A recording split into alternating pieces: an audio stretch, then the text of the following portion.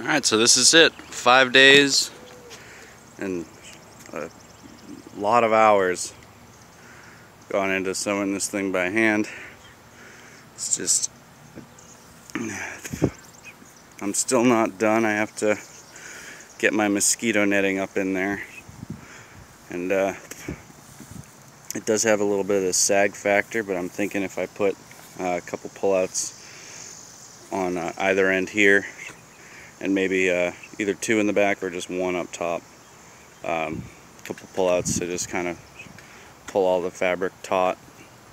But I mean, other than that, I'm super happy and content with how this guy turned out. Let's see. I mean, the ridge lines, everything looks pretty strong here. This one's just the back pull out. Let's show you one of these sides. I mean, it's set up in the wind right now, which is kind of why it's sagging, but obviously there's going to be wind everywhere. Let's let my camera adjust to everything. It's not very good at this. But yeah, here's my my pullouts.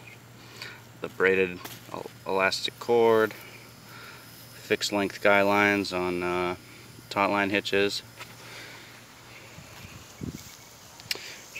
I don't know if you can see, but there's plenty of sleeping space. I'll step inside in a second to show you.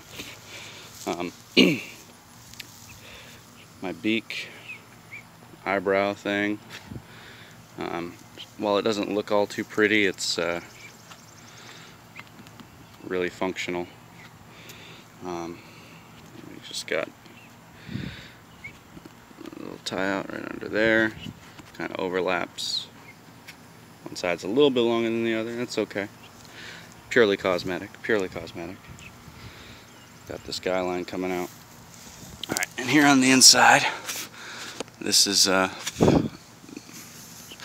ground sheet. I was trying to keep this this front mosquito net part with the zippered door from that Big Agnes tent.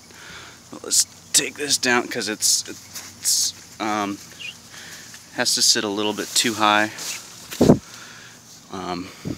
So I'm gonna have to put some more material up at the top. But let's take this guy down. And let's sit inside here for you. I don't know, being the color that it is, it actually gives some pretty good shade and UV protection. But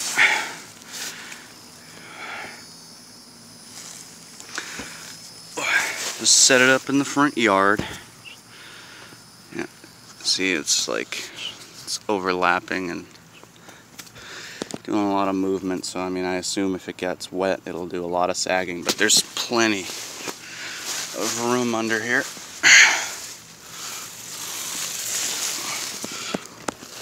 Plenty of room. I mean, really good ventilation, and I am super happy with how this guy turned out.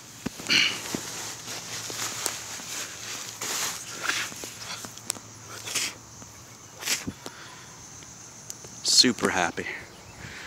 8.5 by 5. Stands about 4 feet tall. Super happy. Alright, now that I got it all built for the most part, I'm just gonna weigh it and see the ballpark area that the whole thing's gonna be in. First things first, we got this this really green bamboo pole here. Once it dries out, I'm assuming that this is going to make up for the extra weight of the mosquito netting and everything that I do. So let's see. Right now, it's weighing in at 7 ounces.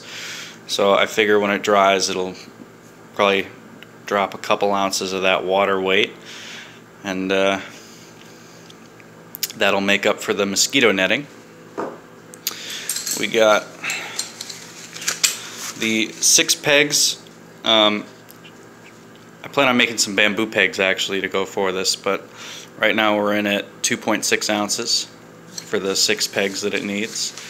And here's the fly and the ground sheet along with the mosquito netting that I have. And right now this weighs in at 1 pound 9 ounces even.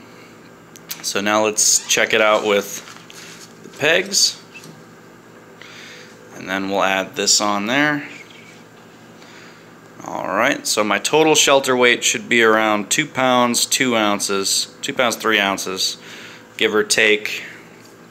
Maybe once everything's all completely done, I'll weigh it again and update you guys.